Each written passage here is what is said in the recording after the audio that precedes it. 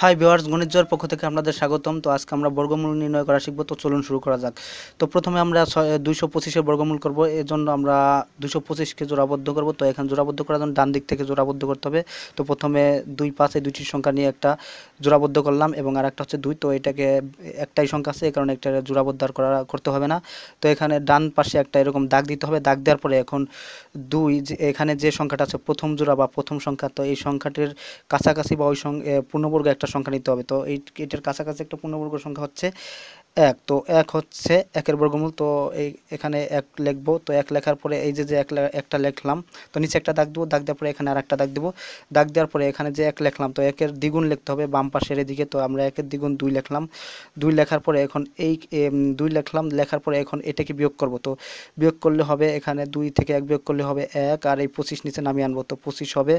এখন এখানে এমন একটা সংখ্যা লিখতে হবে যে সংখ্যা লিখলে যে সংখ্যাটা পাবো, ওই পাওয়ার পর ওই সংখ্যা দিয়ে এটা গুণ করলে 125 হবে। তো এখানে আমরা যদি 5 নেই, তো 5 লিখলে এখানে হবে 25। তো 25-কে যদি 5 দিয়ে গুণ করি তো তা হবে 125। তো এখানে 5 লেখার কারণে এখানে আমাদের 5 নিতে হবে।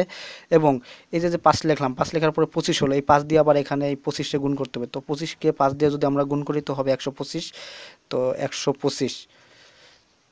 তো এখন আমরা এখানে পেলাম 0। তো এখানে 225-এর বর্গমূল হবে 15। তো আরেকটা সংখ্যা হচ্ছে 625। তো 625-কে বর্গমূল করার জন্য আগের মতোই আমরা এখানে জোড়াবদ্ধ করলাম 25-কে এবং 6 বাদ রইল। তো এখন আমাদের ডান দিকে একটা দাগ দিতে হবে। তো একটা দাগ দিলাম। দাগ দেওয়ার পরে এখন 6 প্রথম জোড়া বা প্রথম সংখ্যার কাছাকাছি একটা পূর্ণবর্গ সংখ্যা নিতে হবে। তো কাছাকাছি পূর্ণবর্গ সংখ্যা হচ্ছে 4। তো কাছাকাছি পূর্ণবর্গ সংখ্যা হচ্ছে 4। 4 হচ্ছে 2-এর বর্গ। তো এখানে আমাদের লিখতে হবে 2, 2 দুগুণে 4। তো এখান থেকে আবার আগের মতোই আমরা এখানে আর একটা দাগ দেবো। দাগ দেওয়ার পরে এটা থেকে আমরা এটা বিয়োগ করব। তো এখানে হবে 2, আর এখান থেকে 25 আমরা কেটে আনবো। তো 25 কেটে আনার পরে এখন এই যে সংখ্যাটা লিখছি এখানে এইটা ডাবল লিখবো। বাম দিকে একটু ডান দিকে একটু জায়গা রেখে তো একটু দূরে রাখবো। তো 2 দুগুণে 4।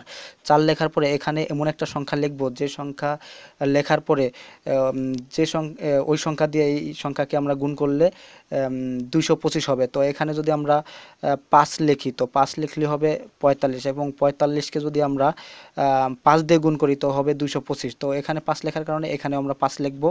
লেখার পরে এখন 45-কে যদি আমরা 5 দিয়ে গুণ করি তো হবে 225। এখানে থাকলো 0।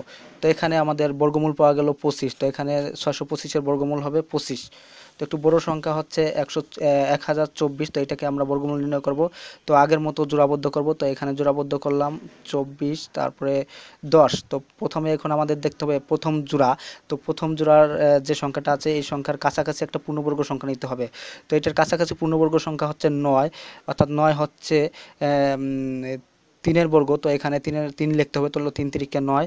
9 লেখার পরে এখানে আগের মতো আমরা একটা দাগ দিয়ে নিব। দাগ দেওয়ার পরে এখানে 9 থেকে 10 থেকে 9 বিয়োগ করব। তো 1 হবে। 1 হওয়ার পরে 24 আমরা নিচে নামিয়ে আনবো। নামিয়ে আনার পরে এখানে 3 লিখলাম। এই 3-এর ডাবল এখানে একটু লিখতে হবে। তো 3-এর ডাবল হবে 6। একটু জায়গা রেখে রাখলাম। লেখার পরে এখন আমাদের এখানে এমন একটা সংখ্যা লিখতে হবে যে সংখ্যা দিয়ে এই যে সংখ্যা দিয়ে এখানে যে সংখ্যা পাবো সেই সংখ্যাকে গুণ করলে 124 বা এর কাছাকাছি হবে। তো আমরা যদি এখানে 1 লিখি তো 1 লিখলে হবে 61। 61-র 1 দিয়ে গুণ করলে হবে 61, অর্থাৎ এটার অনেক কাছাকাছি হবে না। এখানে যদি আমরা 2 লিখি, 2 লিখলে হবে 62। 62-কে যদি আমরা 2 দিয়ে গুণ করি তো হবে 124। তো এখানে 2 লেখার কারণে এখানে 2 লিখবো এবং এই 62-কে 2 দিয়ে গুণ করব, অথবা এই 2 দিয়ে এই 62-কে গুণ করব। গুণ করলে হবে 124। তো এখানে হয়ে গেল 124। তো ফলাফল হলো 124 বিয়োগ 124। তো এখানে হবে 0। তো আমরা 1024-এর বর্গমূল পেলাম হচ্ছে 32। তো ভিউয়ার্স, আমার ভিডিওটি যদি ভালো লেগে থাকে তো লাইক, কমেন্ট এবং শেয়ার করবেন। আর আপনি যদি আমার চ্যানেল নতুন হয়ে থাকেন তো চ্যানেলটি সাবস্ক্রাইব করে পাশে রাখা বেল আইকনটি প্রেস করে রাখবেন।